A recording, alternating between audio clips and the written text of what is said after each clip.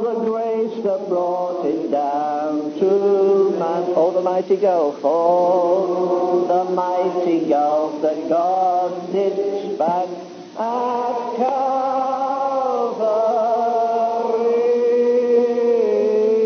Mercy there was great and grace was free. Pardon there was multiplied to me. There my burden so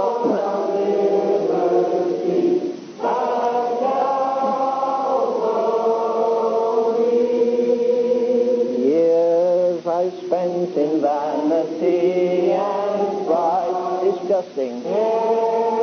Not my Lord was crucified, knowing not it was for me he died on Calvary.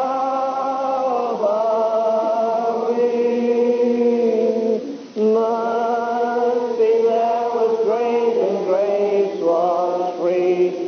Pardon there was multiplied to me.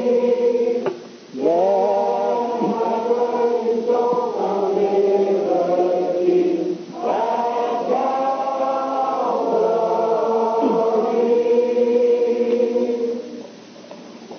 Good. Now, shall we sing or read? We better read. My wife's waving me down already. Okay. The Gospel according to Luke. We look at Luke. Sorry, chapter 1. I'll assume that you know the story. Let's begin at verse 63. This is Zechariah. He asked for a writing table and wrote, saying that his name is John, and they marveled all. And his mouth was opened immediately, and his tongue loosed. I see lots of people with open mouths but not loose tongues, and some with too many loose tongues. And he spake and praised God. And fear came upon all that dwelt round about them, and all those sayings were noised abroad throughout all the hill country of Judea. And all they that heard them laid up in their hearts, saying, What manner of child shall this be? And the hand of the Lord was upon him. I think that's one of the most awesome things in the Word of God. If you read through Ezekiel, you read, the word of the Lord came unto me, the word of the Lord.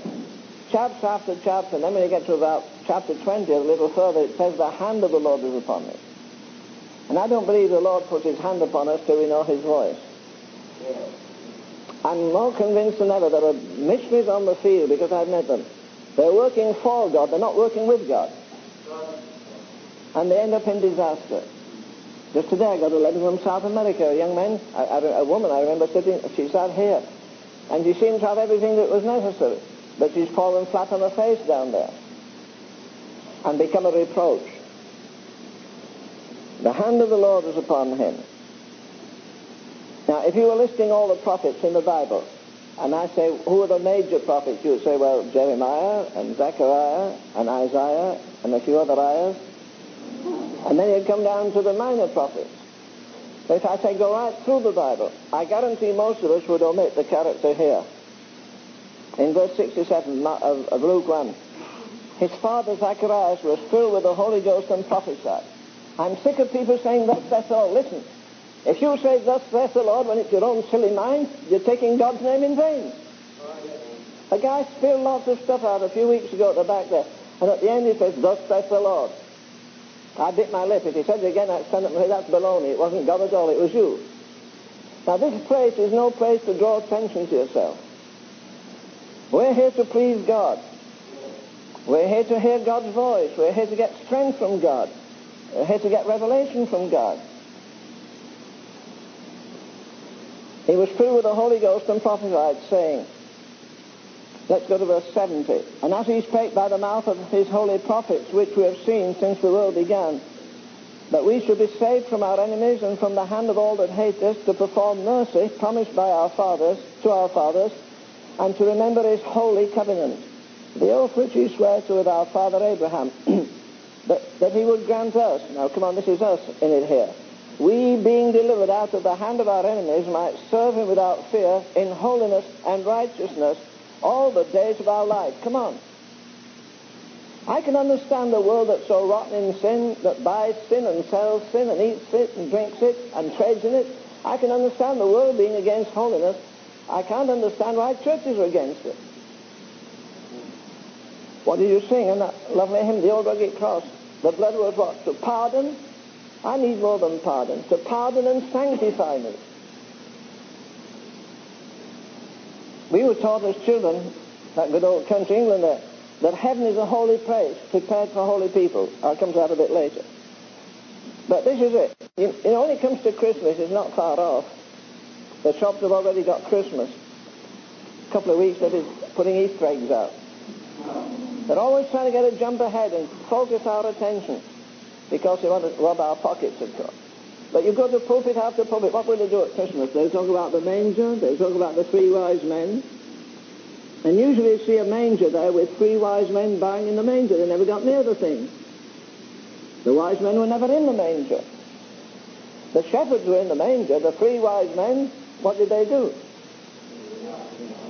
They found a babe. A young child in a house, not a babe. The babe was in the manger.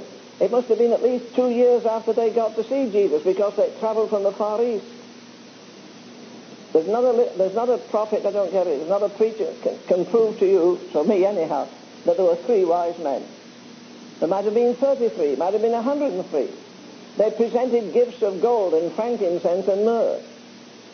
Well, how do you know they didn't make a collection in one church to buy gold, another to buy frankincense, another to buy myrrh? We gather that, we don't know a thing about it. But they'll talk about the wise men, they'll talk about the shepherds, they'll talk about the star, they'll talk about the virgin, they'll talk about Jesus. But they don't say why he came. Did he come to rescue us from hell? No, forget it. That's a fringe benefit. I remember a preacher in England, he'd had some meetings, and somebody said to him, well, how did you get on? He said, well, we had some good meetings. There were, let's see, there were 3 converts and 2 half converts. The man said, what do you mean, 2 half converts? Well, there were 3 children saved. Well, who were the 2 halves? He said, 2 men at 60 years of age, only half of the life left anyhow. You know, the preciousness of the blood is to save us not merely from hell. Christianity is not a sinning religion. If you sin every day in thought, word, and deed, you'll go to hell anyhow. Yeah. There's only one way to live, and that is that if you drop dead, you won't have anything to put right. You just say, Lord, if I drop dead today, everything's clear between me and you and everybody else. See, we talk about forgiveness of sins. I heard preachers say, bring your sins to Jesus. What does he do with them? He doesn't save them. Sins are an objection to God, an abomination to God. We being delivered out of the hand of our enemies. Come on, are you delivered out of the hand of your enemy? You know, that lust that's bound you, that evil temper that's bound you, that unforgiving spirit, that grudge. Come on now. We might what? Delivered out of the hand of our enemies, might serve him without fear in holiness. Holiness deals with character. And righteousness, that deals with conduct. One of the smartest women that ever lived, I think, was Mrs. Wesley. Not because she had 17 children. But she instilled into her children that 2 things to do with the gospel. One is believe it, the other is behave it. God knows we're heavy on believing it, but who behaves it? Can you think of somebody you hate tonight? Can you think of a grudge you've got? You see, he came that we might have a holy character. Holiness is my relationship to God. Character is my relationship to the world. When we were children, they used to tell us a lot of smart things, you know. One was, honesty is the best policy. Listen, if you're just being honest because it's the best policy, you'll be a rogue in 10 years from now. We should be honest out of pure character because truth is truth and honesty is honesty. Not because it's a smart thing to be honest. Not because if you sin you may be caught out. You know, the stupidity of lots of Christians is, well, I'm not living as I should, and I know I have grudges, I know I have this, that, and the other, but God doesn't judge me, and I'll tell you some news, he's not going to do either. You can do some rotten sin this week, and he won't send fire from heaven on you. He'll catch you at the end of the road. He's appointed a day. When Moses' sister criticized him, what happened? She was smitten with leprosy. You know, if God did his judgments as he used to do, if he just smote us with leprosy after we criticized, we'd have to turn this into a healing meeting tonight. Cain slew Abel his brother. What happened? God put a mark on him. Why? What does it say? Lest what? Lest any finding him. There must have been a world population. His father or mother wouldn't have killed him. He'd already killed his brother. So what have you got left? He says, lest any finding him should... But God put a mark on him. He doesn't brand us anymore. We brand ourselves. You can't sin without branding your personality. I don't care how you do it. Whether it's sourness, whether it's a grudging spirit, you can put on airs, you can talk, you can speak in tongues, you can raise the dead. I'm concerned about this showmanship these days. It's character that God is after. We may serve him in righteousness all the days of our life. Now, I'm not preaching tonight. I'm just going to take a study here. And let me see. Let's go over to...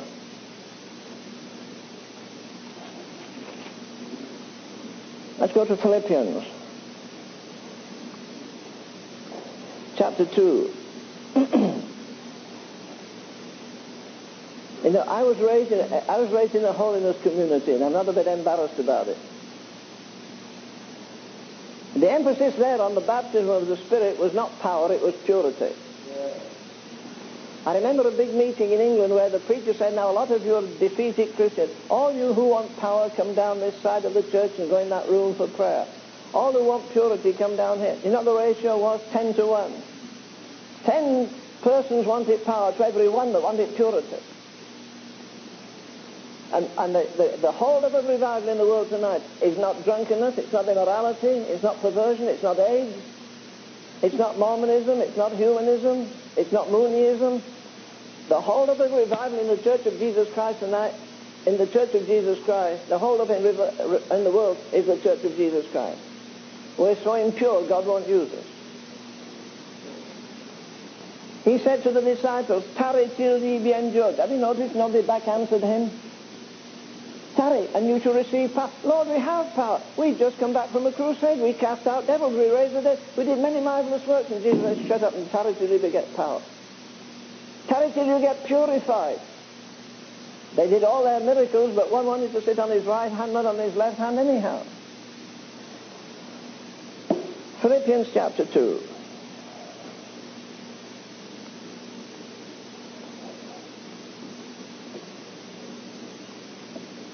Come on, let's test your sanctification. Come on, let's see how you get on with verse 14. I'm reading King James Version. Do things, no. Do all things without murmurings and disputings. That's pretty tough, isn't it? Do all things without murmuring or without disputings, that you may be blameless and harmless, the sons of God, without rebuke in the midst of a crooked and perverse generation, blameless and harmless.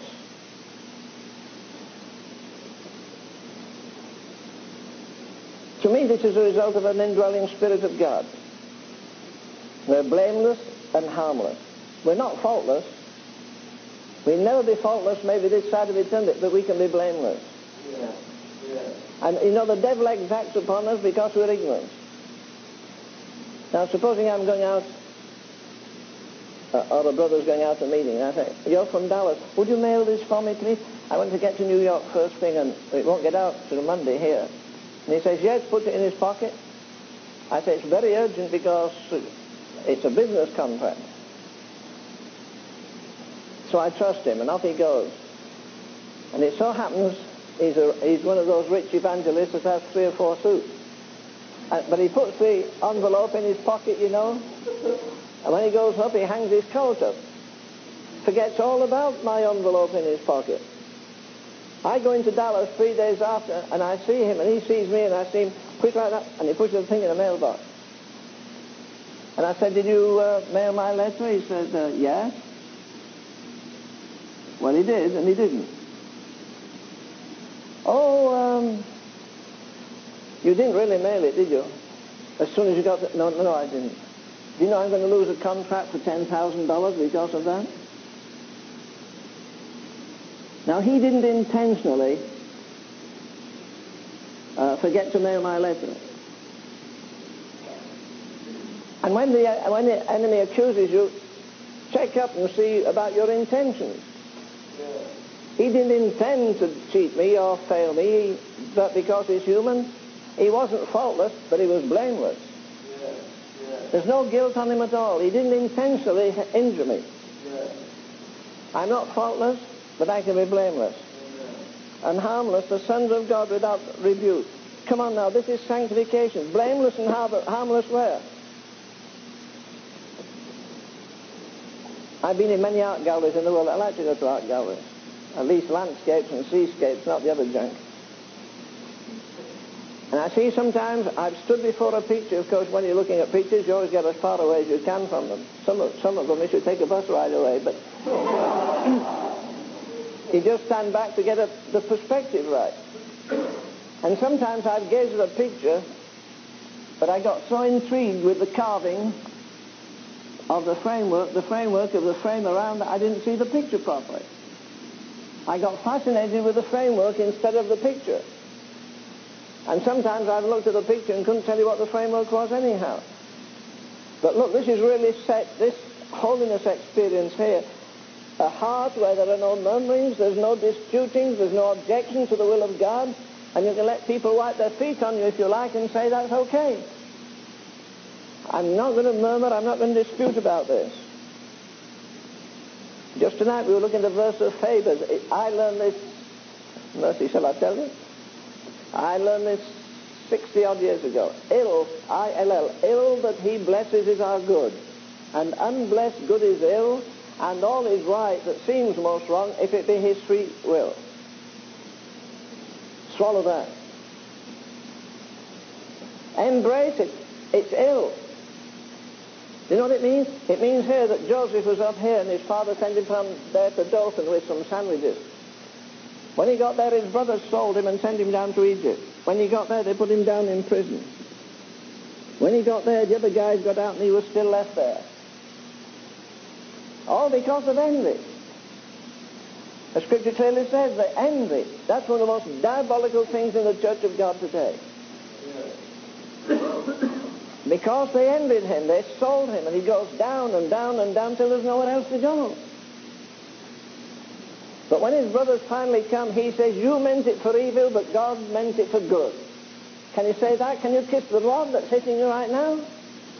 Or are you one of those mamby-bambies that's always praying for help? Lord, help me with this. Forget it. Lord, help me with my temper. He never will if you live to be 100. He'll kill it if you let him. Yes. Lord, help me with it. Forget it. You've been struggling with it 10 years to 20 years. Why don't you take it to the cross and let him put it to death? That's the only place for pride. It's the only place for enmity. It's the only place for bitterness. It's the only place for all the foolishness that is in the human heart till he cleanses it. Here's the framework. Ye may be blameless and harmless. In other words, you live a life of holiness as the sons of God. Come on, did Jesus die for anything less than this? Do you think Jesus died for the bankrupt church that we have today that has no power? It has no evidence of the supernatural? He died for it, but he didn't intend it to stay like this wretched state. The sons of God.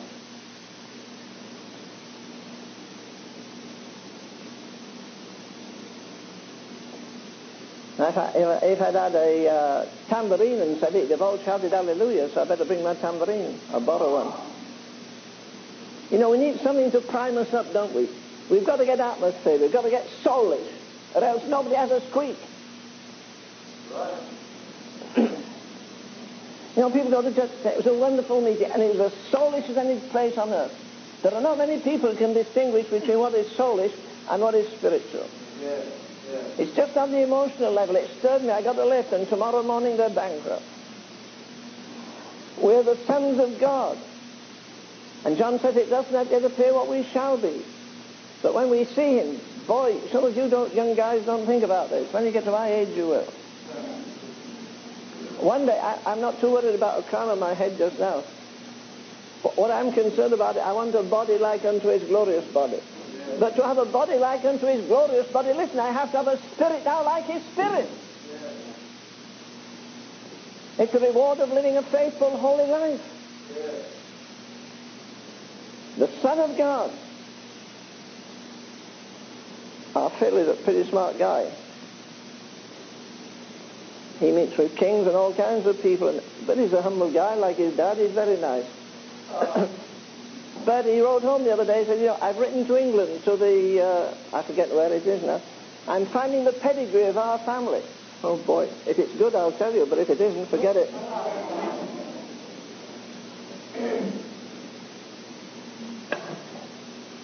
I'm a son of God. You're a child of God. You're a son of God. And yet we let this old world kick us around like a football. We get depressed like other stupid people outside. Where's the victory? Where's the joy? Where's the overflow? Do you think Jesus was ever depressed apart from Gethsemane? And even there he had joy because he was doing the will of his Father.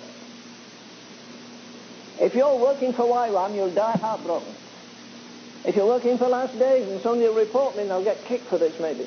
But if you're working for Last Days, it's true, you'll get discouraged, you'll see personalities that disappoint you, and before you stick a finger in their eye, listen, this week you've been disappointing somebody around you, so don't feel too cocky about it.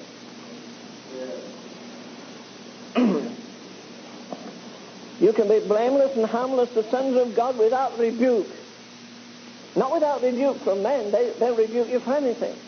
Right. But without rebuke from God, you know that the relationship is as straight as 6 o'clock. You know as far as you can know that you're walking in purity, you're walking in holiness, you're walking in righteousness, you're walking in truth. You may be blameless and harmless, the sons of God, without rebuke. Now, that's the picture. Here's the framework. In the midst of a crooked and perverse generation, among whom ye shines as lights in the world. As you come out our driveway, if you've been, and if you haven't, don't come tonight anyhow. But we have one of those safety lights. You know, the wind blows it sometimes. I heard it creaking one night because it's on a tree. And I listened. I thought it was saying it's too dark here to shine. What? Well, that's why I put it there, because it's the darkest spot around the house. You say, why did the Lord put me here? Because you've told him you have his light in you, that's right. We're the light of the world. You work amongst corrupts in an office or somewhere where there's dirty talk and all that. Why did God put me there? To be salt. Wouldn't make much good to gather all the street lights and put them all down in a town square, would it? We put one here, one there, one somewhere else. We're to shine as lights in the world, shine with a radiant holiness, with a purity the world doesn't know nothing about.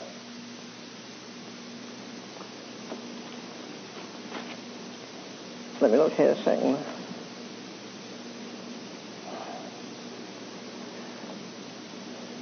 This is tough, isn't it? You look real miserable tonight, bless you.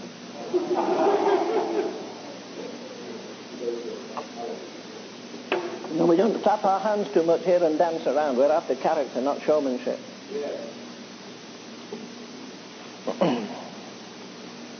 It's tough. I mean, Epistle to the Philippians.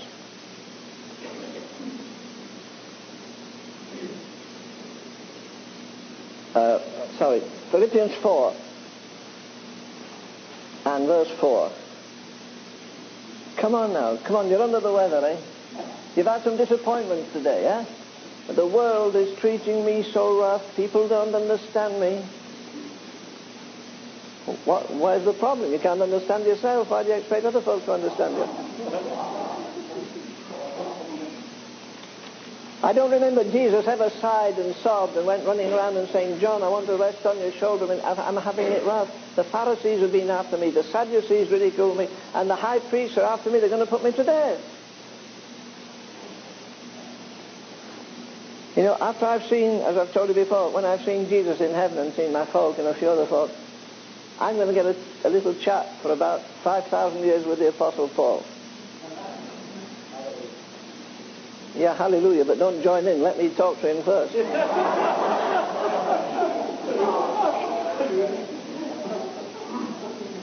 I say, Paul, where did you draw the strength to glory in tribulation, in reproaches, in necessities? He didn't say, I just have grace to get through. He says, I glory in them. They're my meat. They're my drink. You keep saying, Lord, make me a true saint. Make me strong. And he sends you something that will bend your back so that you need every bit of strength and grace you can get. And the next thing you're whining to somebody. Oh, you don't know how it is. I just got a letter. Do you know what it said?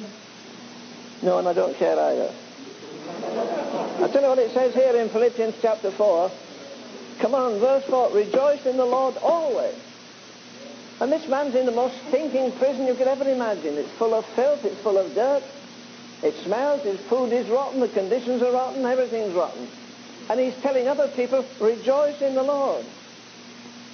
Why did he write and say, could you have a half night of prayer and pray so I'll be liberated? I want to get out of this tough situation. Oh, it's so hard. I mean, I've been so long. And other Christians are swimming in the lake up there or swimming in the Mediterranean. And here I am, and it's so tough, and oh, it's so weary. And it gets drafty at times, and oh, mercy. Rejoice in the Lord always. And again I say rejoice. Let your moderation be known unto all men. The Lord is at hand. Now what about this? Come on, be careful for nothing. Huh? Isn't that nice? Be careful for nothing. Let's turn it round a bit. Be prayerful in everything. And with supplication and thanksgiving, let your requests be made known to God. And the peace of God which passeth all understanding. Come on, you've been there 16 years. Tell me this. You say, I got peace that passes all understanding. Tell me this. Does it pass all misunderstanding? That's a grade up the road a long way. Not just the peace that passeth all understanding. I can pass misunderstanding triumphantly, and I don't whine either to God when I'm praying or to anybody else.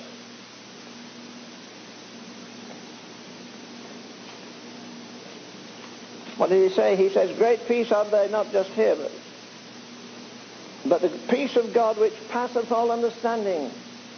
Elsewhere he says, great peace have they which love thy law, and nothing shall offend them. Are you there? Come on, with all your baptism and gifts and your preaching in your long service, are you in a place where God Almighty can look on you, you can look into his face right now and tell him, I got a peace that passeth all understanding?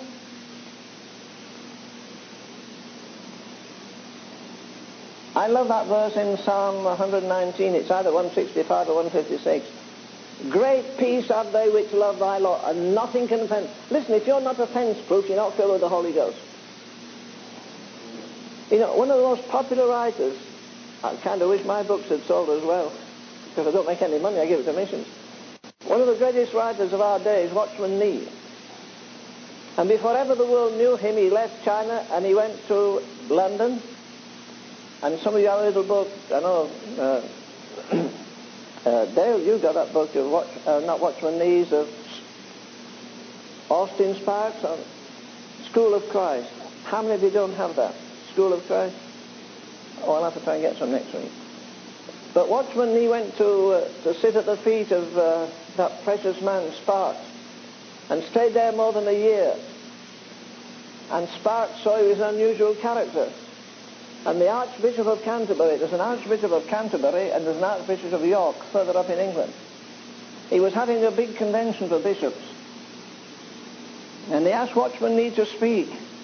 And the little gentle, petite little fellow with his mandarin collar walked onto the platform at the side of big archbishops with all their trimmings on, And the Archbishop introduced him and said, this Chinaman has a wonderful walk with God. He's going to talk for us. To his amazement, Watchman got down, walked down the steps, and went behind the first bishop and put his hands on his head, and everybody thought, oh, mercy, what's happening? And he said, my brother, the Spirit of Christ in me will never argue with the Spirit of Christ in you.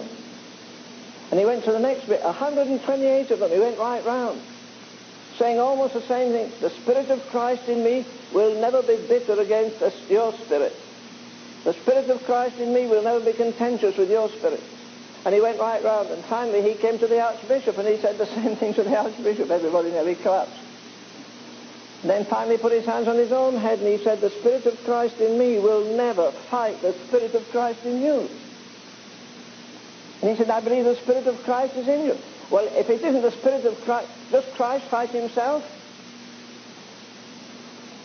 When people are praying, sometimes people burst out in tongues. The Holy Ghost is a gentleman. Yeah. If somebody's praying, shut up, that's not the time to prophesy. Let the other person speak. Do things all decently and in order. Yeah. You see, God has never has chaos. Be careful for nothing, be prayerful in everything, be thankful for anything. Isn't that good? And the peace of God, which passeth all understanding, shall keep your hearts. And that actually is a military word. Shall put a guard, a military guard we talk about. A protecting guard upon your heart and mind. Now here he is, he's saying, finally, my brethren, whatsoever things are true. You see, you've got to do something. It isn't all God's job to look after you. You have to be in partnership with God. The peace of God, finally, brethren, whatsoever things are true, whatsoever things are honest, whatsoever things are just, whatsoever things are pure, whatsoever things are lovely, whatsoever things are of good report, if there be any virtue and if there be any praise, think on these things. Now let's go over here a minute to where? Titus comes right after Timothy, you remember. Titus chapter 2. Verse 9, exhort servants to be obedient to their masters, and to please them well in all things, not answering again, not purloining, but showing all good fidelity, that they may adorn the doctrine. Come on, has your mind today adorned the gospel? What does Paul say? We're made a spectacle to the world. Or as a modern writer says, the man in the street doesn't read his Bible, he reads you. You can make all the excuses you make all the excuses you like for your bad temper, and for this, that, and the other. I'll tell you what, the world outside won't excuse it. It knows the standard of the Christian should be the standard of Jesus Christ himself. Teaching us that denying ungodliness, verse 12, and worldly lusts. You've got to make up your mind about them. You deny ungodliness and worldly lust. We should live soberly, righteously, and godly in this present generation, or this present world. That's the same thing. We're to walk with the corruption all around us and be pure in the midst of all that corruption. Darkness, but we're to have the illumination of the Spirit of God. Looking for that blessed hope. You know, there are two things that will help keep you pure. And you've got to help to keep yourself pure. One is that you don't know what minute Jesus is coming. People say, I believe Jesus will come tonight. I'd say frankly to them, you're a liar. What do you mean I'm a liar? You wouldn't have lived today as you've lived if you believed Jesus was coming at 12 o'clock tonight. You'd have gone to the phone and put some of those things wrong that have been wrong for years, and you won't clear up with them.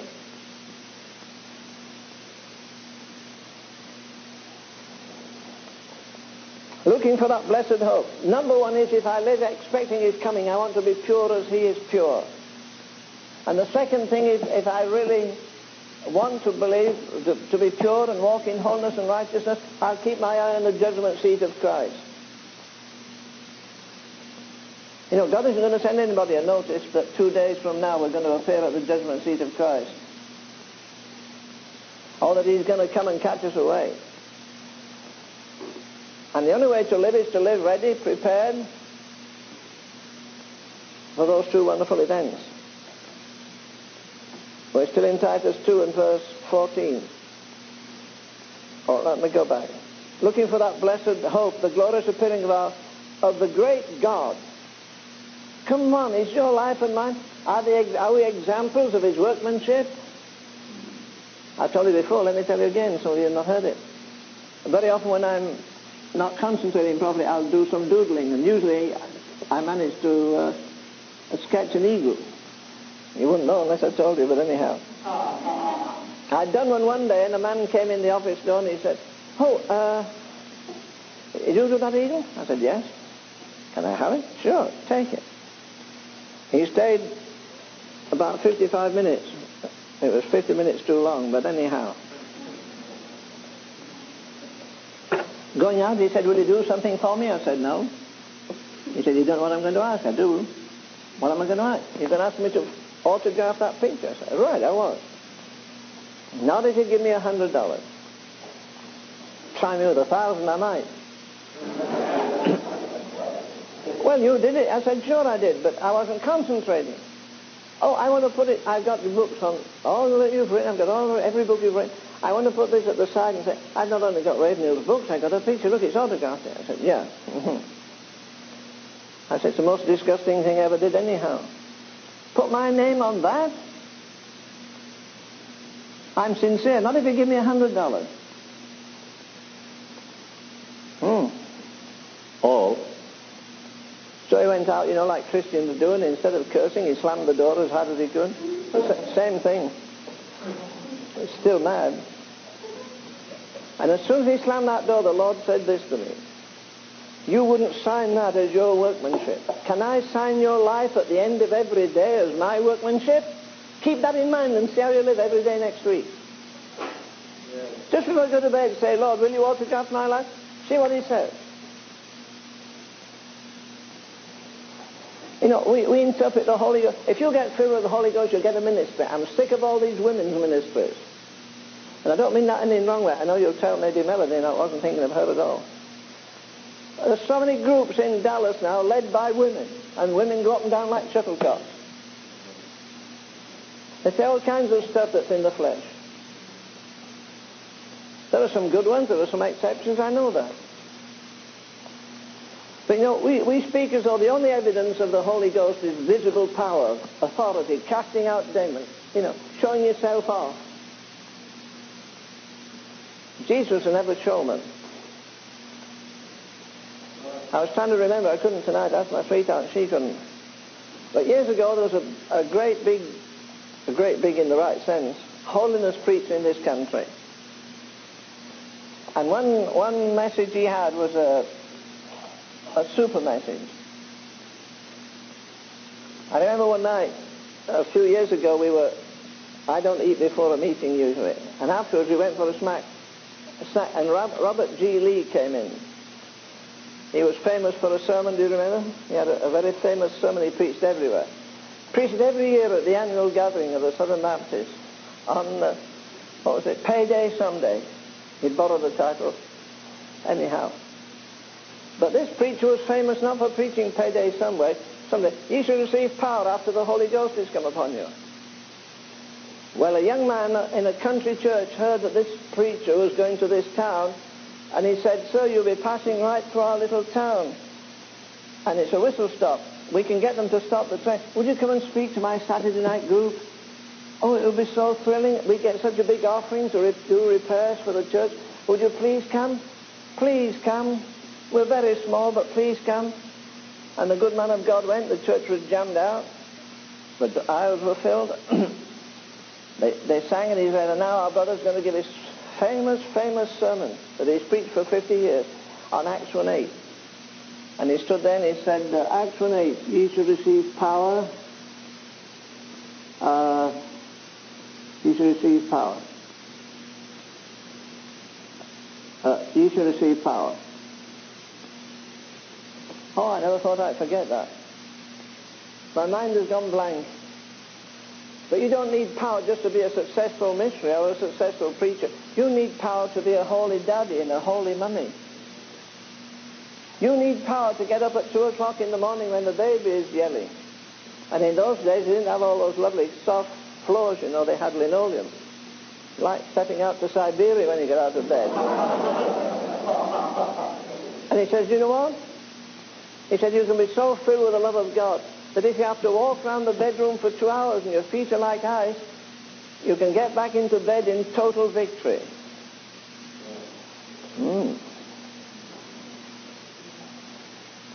And he shut up. They were singing a hymn, and he went out of the back door and said to a man, let me jump in your buggy. Took him to the train station. He felt he'd never been such a failure in all his life. A year after, he was going back to the big convention, and the pastor said, would you please come to our church? Oh, mercy. Go there. My biggest flop preaching in over 60 years of preaching. I can't go back. And he prayed, and the Lord said, go back. When he got there, it was the pastor himself that was waiting for him at the train station. And he shook hands with him and said, brother, we remember the last time you were here. And he thought, sure, I guess you do. Who doesn't? It was such a marvelous night. That meeting went on till the early hours of the morning. As soon as you left, the altars were filled. People were weeping, seeking a sanctified heart, a heart in which there's no rebellion, a heart where they could say, I'll do all things through Christ which strengtheneth me, a heart in which there's no murmuring, a heart which is holy, a heart which is righteous. Because it says here, he gave himself for us, he might redeem us from all iniquity. Come on. You don't do much for a man if you get him to kneel and confess his lousy sins. They do that every Sunday in the Catholic Church. He needs more than forgiveness, he needs cleansing. He needs more than cleansing, he needs indwelling. I said to my wife, sweetheart, maybe in a few days now, they say there's a Siberian winter coming. I hope it doesn't, because I'll burn up my wood too quickly. Unless Bill gets me some. That's a commercial, but that's all right.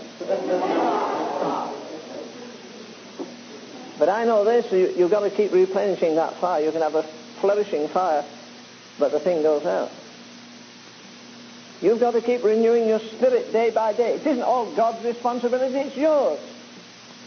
You can keep yourself pure, thinking about those things. He said, whatsoever things are good and holy and of good report, think on these things, and while you're doing that, the devil will be kept out. You have a phonograph, you put a disc on it. You take a bag of sugar and pour it on, the sugar will stack up like that. Why? Well, you pour it on. Well, let's throw it all off. Now, let's just get the thing going. Pour a pound of sugar, it'll go everywhere. Well, why didn't it do it the first time? Because the thing was still. If you keep your mind active in God, the devil won't get in. The reason is you're fooling around. You're not concentrating on him. Think on these things. What did God give you? What you got a head for? Just to put a hat on it? You know, we're living in wonderful days. A lady called us tonight, very wealthy lady, a millionaire. And her daughter has had 3 brain scans this week. And she's very distressed. I thought, yes, you go to hospital. You can. I've had one myself. As a matter of fact, the doctor came in the next day and said, well, Mr. Rain, we took a brain scan last night, but there was nothing in it. You can take a picture of my brain, but you cannot take a picture of my mind. You can take a picture of my throat. You can't give me a picture of my voice. You can take a picture of my heart. I said to my wife the other day, I said, sweetheart, look, they're putting a plastic heart in that man in the hospital. Can you imagine his wife coming in next day and he says, you know, dear, I love you with all my heart. What? You love me with that piece of plastic?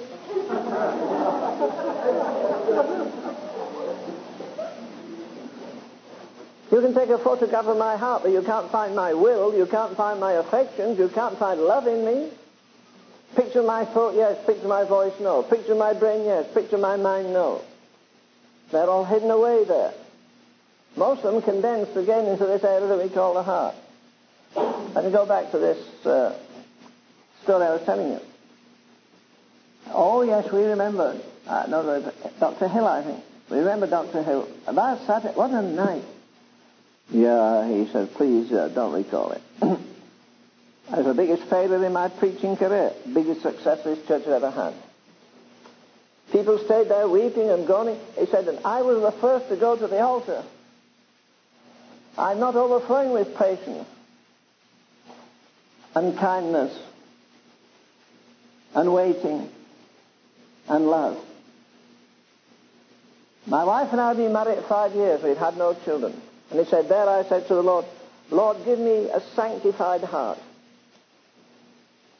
A heart like Wesley said, oh, for a heart to praise my God, a heart from sin set free, a heart that always feels thy blood so freely spilled from me, a heart resigned, submissive, meek, my great Redeemer's throne, where only Christ is heard to speak, where Jesus reigns alone.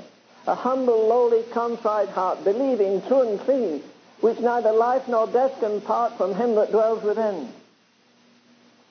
A heart to praise my God. Wesley's always saying about his heart. He says, refining fire go through my heart, illuminate my soul.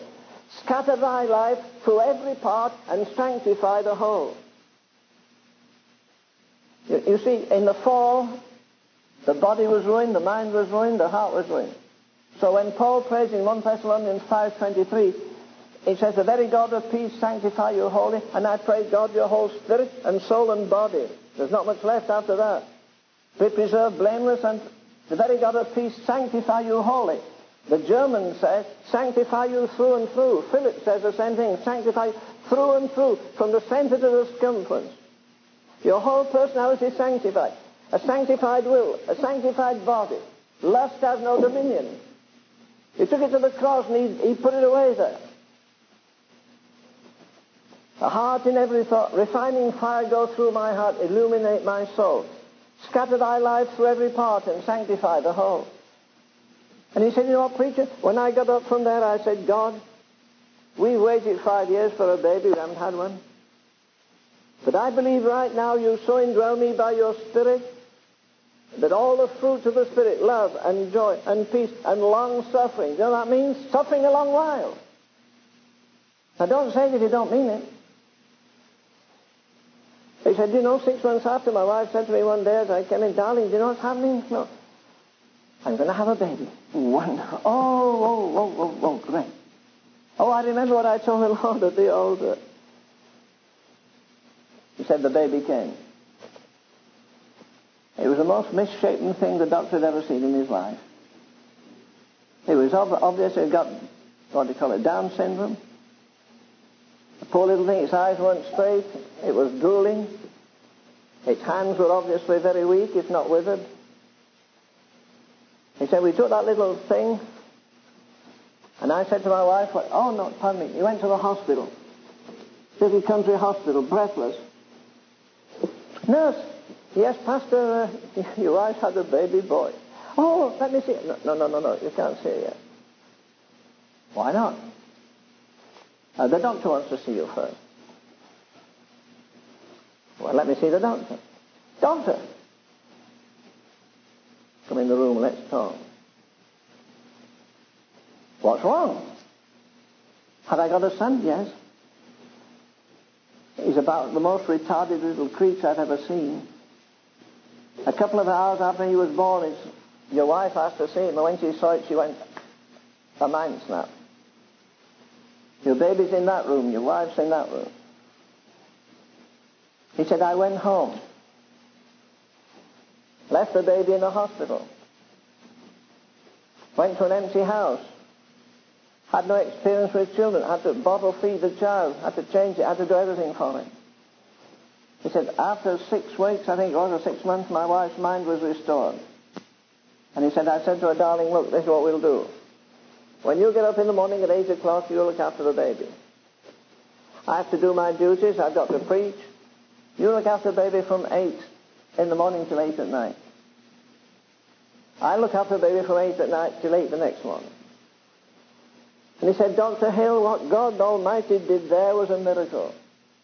I told him, I don't care. If you give us a chance, I don't care what happens. And he took me at my word. He said, I get up every morning between 2 and 3 with a screaming baby. We can't pacify that child. And he said, I walked around that bedroom in my bare feet, and the baby's yelling, and my wife was insane and mad for a while until God sobered her up. But you know what? He said, I'd so often asked God for power to preach. I wanted to be the best preacher in this community. But I knew that my heart wasn't sanctified. There was some rebellion, there was some temper, there was some anger. But he said that night the blood came and cleansed me through and through. And the Holy Ghost put out everything that was hostile to God. And he said, from that day to this, I've lived a sanctified life. I've not walked in the way, I've walked in the highway of holiness. I felt his living presence. I put the price down. Give me the child, I don't care what it costs. Have you ever wondered what would happen if God took you at your word? Easy to get excited in a meeting when there are people around about. They think you're a hero. What do you do when you get out of it? I'm looking back at this verse in just a minute. I've quoted already. Do all things without murmurings or disputings, not even carrying a baby around the bedroom in an icy room where they'd know in those days there's no heating like we have. But he did all things without murmuring and disputing. And you know what people said? Our preacher is preaching better now than he's ever preached. He's living nearer to God. He has an anointing. He has a gentleness. He has a spirit that he's never had before. And the only way to do it was for God to purify him by the blood and purify him by correction. God wants to redeem us from all iniquity. There's a very good book, if you can find it, by it. It's called Deeper Experiences in the Lives of Famous Christians. I looked it up today. You know, most of the Baptists don't believe in any kind of second blessing or second anything else. They'll have to believe in the second death before too long anyhow, some of them. But there's a man in there by the name of A.B. Earl. You know, William Booth said the reason he sought the baptism of the Holy Ghost, he lacked power, he lacked energy, he lacked strength, he lacked zeal. And God got hold of that man who was half a Jew and half a Gentile and filled him with the Holy Ghost. And the Salvation Army went into 90 countries, not cities, 70 countries in 90 years. Ladies left their castles in England. And they went and got down and scrubbed floors in France to have a decent meeting. A.B. Earl didn't say he lacked power. He said, I lack sweetness. Sometimes I have sweetness, and then I'm erratic. I have irregular experiences of rebellion and sweetness. I wanted a permanent sweetness. And he said, I went to the Lord, and I laid my life before him and said, I want a sanctified heart that manifests sweetness in every conceivable circumstance. Well, we can have it, but it's a pretty expensive deal, isn't it? I was going to take another section. I won't do that. I'll take it some other time. He gave himself for us that he might redeem us. That word redemption is to buy back. You put something in pawn and you go redeem it. We've been sold out to the enemy. Many of us with our bad bodies, some of us with our passions, some in other ways. But he came to redeem us and purify unto himself. That lovely word?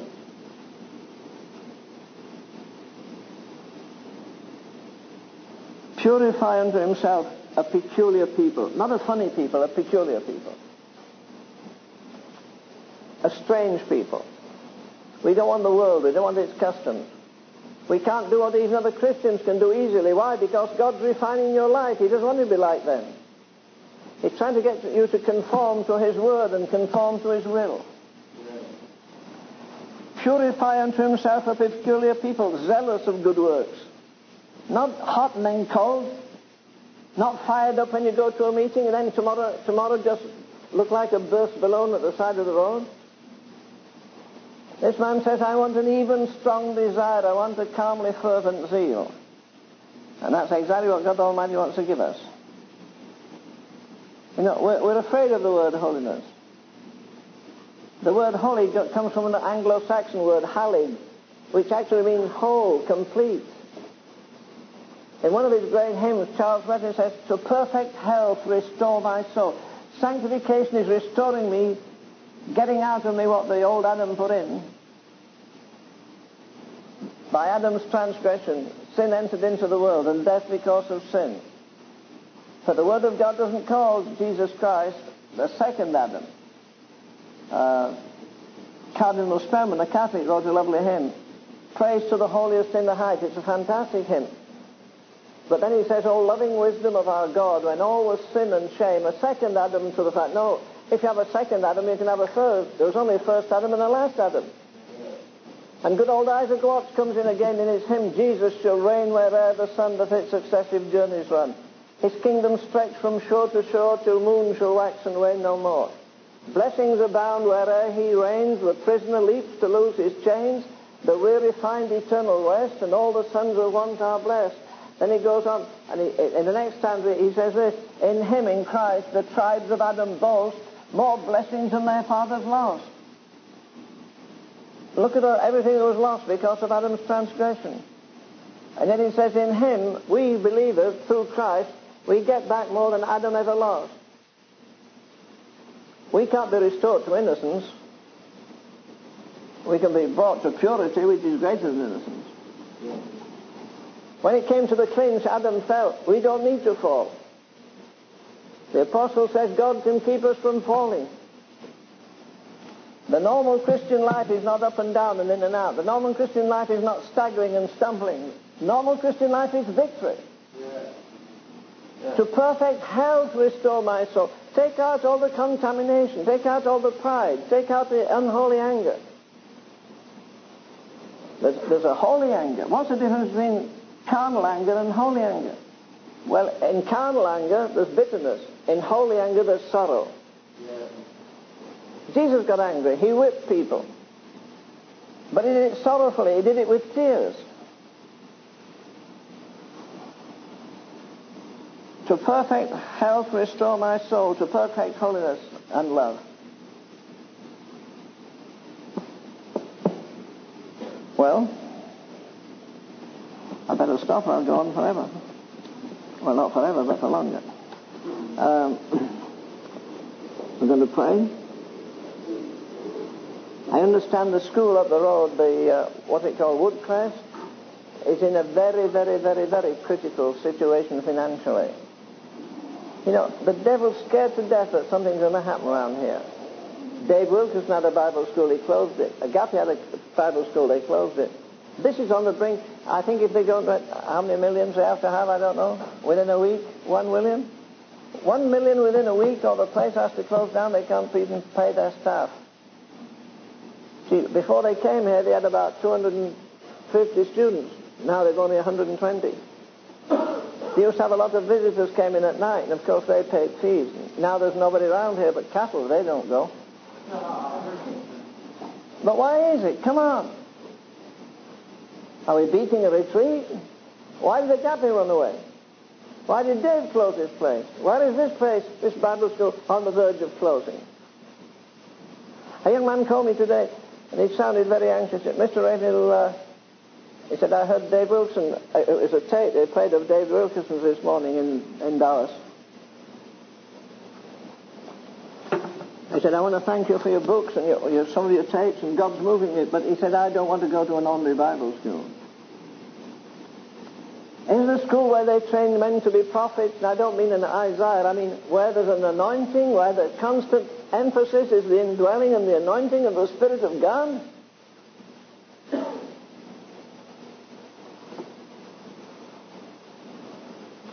The most awesome thing this side of eternity, in my judgment, as God is my witness, is to say I'm a Christian. Yes. What you're saying is Christ is in me. You can't see it. Look at my life. I live Jesus Christ every day. I act like Him. I talk like Him. I walk like Him. I love like Him. I see like Him. Well, in God's name, if you do, why your eyes so dry so many times? He was a man of sorrows and acquainted with grief continually. It wasn't a spasm that came. Before ever he got near Calvary, he says, "O thou that killest the prophets." You know, time is not merely running out for America, time is running out for the whole world. I think Dave's book's good in many parts. One thing I don't agree that America alone fits into Revelation 18. I believe the whole of Christendom, since Constantine popularized Christianity, it's been Babylon. I've told you before, I believe the greatest enemy to America tonight is God. Robert Louis Stevenson said, yes, it's a fearful thing to fall into the hands of the living God. It's a more fearful thing for an individual or a nation to fall out of the hands of the living God. Yes. God walked out on water in 1917. Let me ask you again as I finish. I'm a bit angry, sure I am. When are we going to get serious about being serious about revival? When are we going to get serious about being serious? I wish these schools around here, they're running all over the world. Why don't we stay at home and show a Holy Ghost fire here, and people will come and see a fire? Yeah.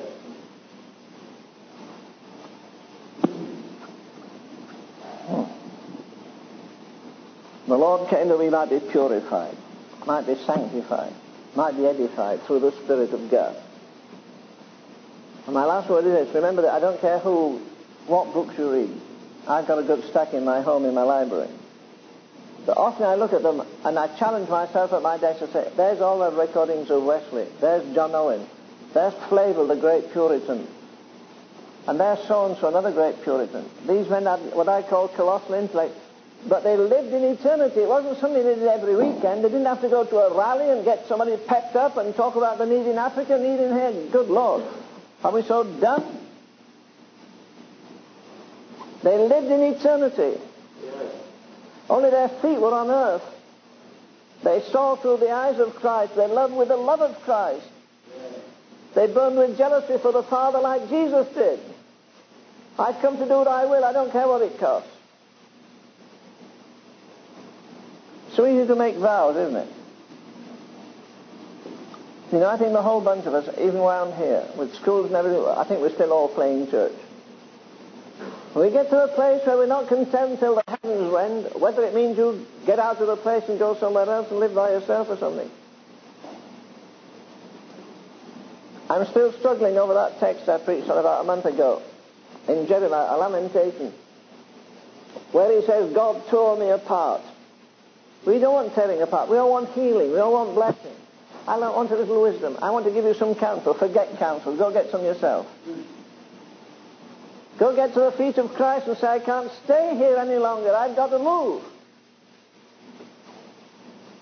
I want a heart in every thought renewed and full of love divine, perfect in its obedience and right and pure and good, a copy, Lord, of thine.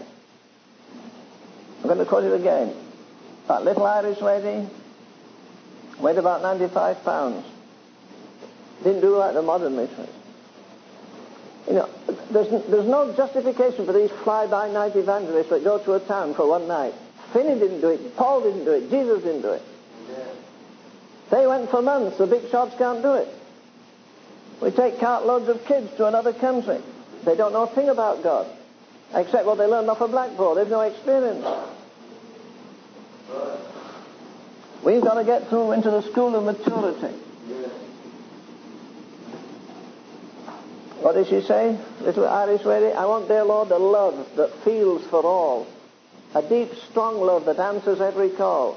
A love divine, a love like thine, a love for high and low. On me, dear Lord, a love like this bestow.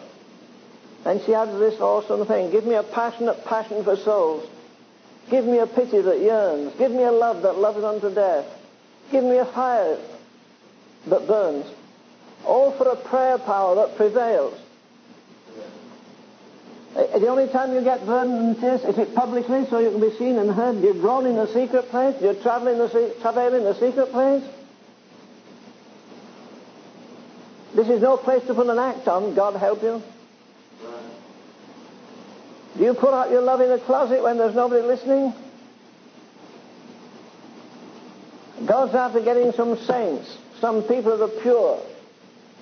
Pure in heart, pure in their desires. He's wanting to shed His love abroad in our hearts by the Holy Ghost.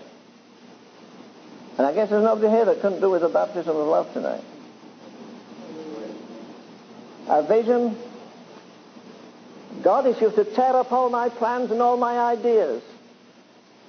Lots of people looking for blessing. They're not looking for it to be broken. They want to be good, but they don't want to be holy. They want to live, they don't want to die. There's no way to live except by dying. There's no way to be holy except to be cleansed through and through from all impurity. It's getting late, not just on the clock. I can't believe where this year's gone to. I can do so much writing and so much of this, I've hardly done any of it. But time's running out on us. It's running out in our generation. God isn't going to wink at the sin of America much longer. We're not going to butcher all the babies we butcher and have all the divorces we have and all the brokenness we have. Nobody's disgusted about sin anymore.